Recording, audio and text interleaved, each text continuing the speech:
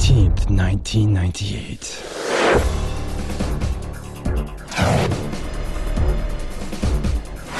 The year 2000.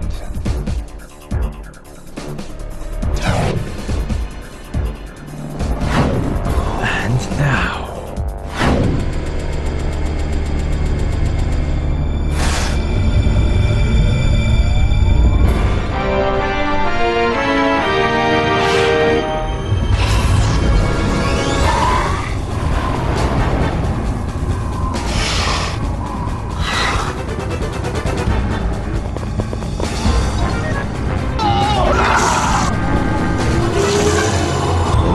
dangerous enemy mankind has ever encountered. We lost contact with Rogan. We can't wait any longer. I promised Mom that I'd bring him home. Let's go, G.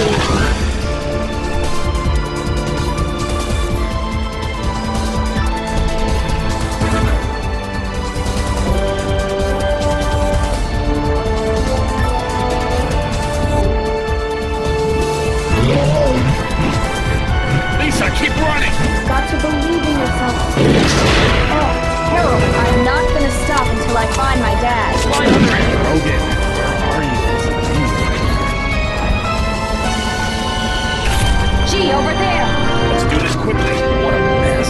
See ya.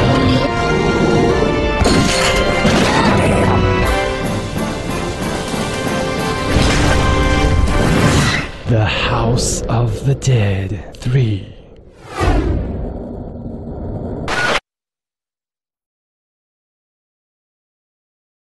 The House of the Dead 3. Hello everyone and welcome back to 31 Days of Halloween. Yesterday I reviewed House of the Dead 2 and today I'll be reviewing the House of the Dead 3.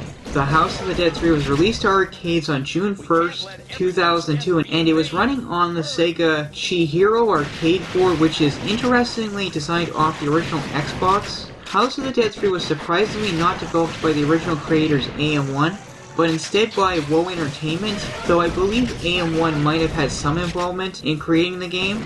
After its arcade release, House of the Dead 3 was released on the Xbox in North America on October 24, 2002, and released in Europe and Japan in early 2003, and was ported to Microsoft Windows only in Europe in 2005, and after that AM1 actually came back and ported House of the Dead 3 to the Wii in the compilation House of the Dead 2 and 3 Returns, which was released in early March 2008, and then an HD port was finally released to the PlayStation 3 in early 2012, which is the version I will be reviewing today. House of the Dead 3 takes place 21 years after the original House of the Dead. In the year 2019, a military commando team is sent to a private facility that is owned by Kyrian, where they are investigating what caused the outbreak of undead, and during the mission, things go wrong, and retired AMS agent Thomas Rogan, who is in charge of the mission, goes missing.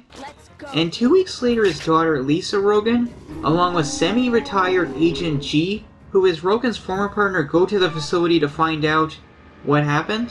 The House of the Dead 3 features similar gameplay mechanics to the previous House of the Dead games, but there are some changes. First, you only seem to have one branching path, but you can choose what order to do your stages in after the first section, and doing them in a certain order will change the path you take a bit. This time around there is no humans to save, but instead you are trying to save your partner when they get into trouble, and after you succeed you are awarded with a bonus life. Another interesting feature is this time you are equipped with a shotgun and it will automatically reload when you run out of ammo, but it does take time, so you can still reload it by pumping the move controller or firing off screen if you're using a light gun. One final change is now there is a ranking system, and at the end of each stage you are judged by your performance, and you can achieve anywhere from the glorious S ranking all the way down to an E ranking, and this is a nice addition to the game. Alright, after fighting your way through the game, your character Lisa is reunited with her father, who was saved by Danielle Kyrian, who is the son of Kyrian. And while G helps get Rogan to safety, Lisa and Daniel confront Kyrian, who has undergone a 19-year resurrection process and is now a cyborg and has electrokinetic abilities that are known as the Wheel of Fate. And I will tell you guys, I think this is the hardest boss in the entire House of the Dead series. You need to defeat Kyrian, and I forgot to mention another new feature in the House of the Dead 3 is the cancellation bar for bosses. How it works is instead of just hitting the boss's weak point, you need to continuously hit the weak point until the cancellation bar is drained, and then the boss's attack will be cancelled, though the bosses still take damage regardless, but just a lot more slowly. After you defeat Kyrian, and depending on how well you did, you will be treated to one of several endings, but I have only seen one which has the 4 characters leaving the facility and it seems like everything is over, and the House of the Dead storyline has come to an end. The House of the Dead 3 is a really good game, but there are some problems. The House of the Dead 3 looks amazing, and the PS3 HD port looks great, though I wish it was in 16:9, though the 4:3 ratio still looks really good. The House of the Dead 3 is a step up in terms of visuals, but I feel it is a step backwards in terms of presentation. The House of the Dead 3 only features an arcade mode and time attack mode, though in the PlayStation 3 version the arcade mode is now called survival mode. The House of the Dead 3 has a good arcade mode that is longer than the 2 previous House of the Dead entries, but the lack of very many branching paths and the fact that you're not saving anyone and instead constantly saving your partner can make the gameplay a bit repetitive, and the lack of minigames and a boss rush mode really makes the House of the Dead 3 feel hollow. The voice acting is not perfect, but it does feel like a major step in the right direction when compared to the House of the Dead 1 and 2. The controls are solid and the PlayStation Move controller really makes the gameplay feel like the arcade original. The House of the Dead 3 is a really good game that I really enjoy playing, and the PlayStation 3 HD port is really good. And it's one of the best games available for the PlayStation Move controller. I really wish Sega had released a physical version of House of the Dead 3 on the PlayStation 3, either by itself or along with House of the Dead 4, because that would have been awesome, and I would have bought that in a heartbeat. The House of the Dead 3 gets a final score of 8 out of 10. I highly recommend you guys check this one out.